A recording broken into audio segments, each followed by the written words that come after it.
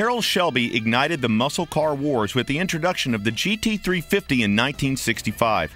From that moment until production stopped in 1970, Shelby GT350s and GT500s ruled the road. Shelby American's constant experimentation, its willingness to push the envelope, was critical to its success. The Shelby team tried new technologies and innovations to go faster. A few of those projects, like the 68 GT500 Green Hornet and the 67 Shelby GT500 dubbed Little Red, became legendary. Shelby's got a long history of experimental cars from the very beginning. CSX 2000 was in fact an experimental car. Progressed through the ages. The first of the GT350s was an R. It was an experimental car. Yeah, Little Red, they played around with supercharging and so forth on the big block. The Green Hornet, independent rear suspension, fuel injection, kind of state-of-the-art kind of things for back in that time. Twin Paxton supercharged Cobra. That was kind of a two-off car. Actually, they made two, one for Bill Cosby and one for Carroll, and those ended up privately or wrecked. Whatever happened to these cars, right? What happens to them? Well, some of them were crushed and some of them are in private collections. And the car we have behind me is a 70 GT350. But there was one experiment that Shelby never had the chance to finish, one idea that he wanted to pursue but never got around to. Paxton is a name that has always been synonymous with horsepower and power in the 1960s with Carroll Shelby. Some of the very early 1965 and 66 Shelby Mustangs were actually Paxton powered at the factory. It was another great Shelby idea on the back burner until last year. That's when Carroll contacted Stephen Becker, one of the world's foremost experts on Shelby cars, to talk about finishing that supercharged GT350 project. Carroll wanted to use an authentic Shelby car, but he didn't have a suitable car in his collection. So Stephen searched for a good base car to begin the project. The initial idea was to use a coupe, but instead, he found a stunning 1970 convertible. The GT350 was one of the most original cars that Stephen had ever seen. And with the high rear-end ratio and heavy-duty suspension, the Shelby could easily handle the blower. This 70 GT350 is a really special car because even before Carroll did it backwards, this one was privately owned for up until recently, the whole time.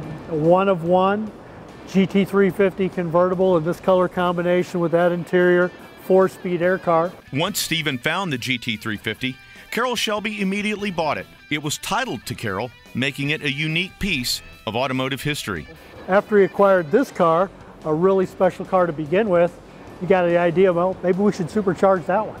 So this one's got a period correct 60s style Paxton supercharger on it. Finding the car turned out to be the easiest part of the equation. Now, Stephen had to locate a complete NOS Paxton kit and have it installed while resisting the urge to update the GT350 with modern electronics and equipment. Scouring his extensive database of Shelby suppliers and sources for parts, Stephen located the majority of the components.